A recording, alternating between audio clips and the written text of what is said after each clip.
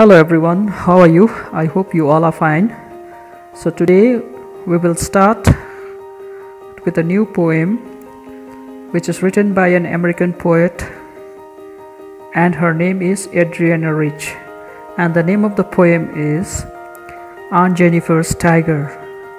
So talking about the poet, Adrienne Rich was born on 16th May 1929 at Baltimore, Maryland, which is in America, and her subject matter was usually about discrimination against women. She was basically a feminist writer. So now let's get started with the main poem. Okay, to start with the poem now. This poem was published in the year 1951. So it was during the time when the women were expected to get married, but getting divorced was a very difficult task for the women.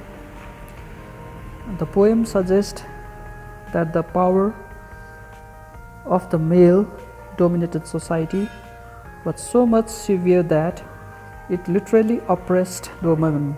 Aunt Jennifer, in the first stanza, creates a picture of tigers leaping across the canvas. Her tigers look bright and vibrant, and they are made to look like precious gem, like topaz. The tiger lives in the green walled forest.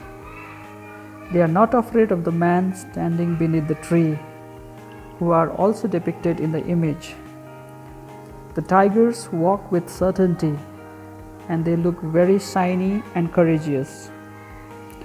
Aunt Jennifer, in the second stanza, is shown that she is sewing something, and while she is sewing, she finds it very difficult to pull even a small needle made of ivory.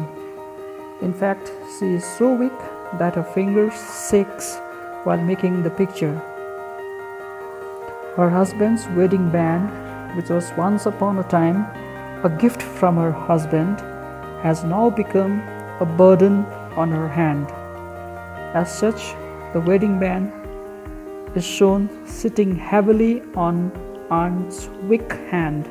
In the third stanza, when Aunt Jennifer would die one day and her frightened hand would finally be still marked with pain she had suffered throughout her married life. Meanwhile, the tiger which she has created will continue to leap across without shame or fear.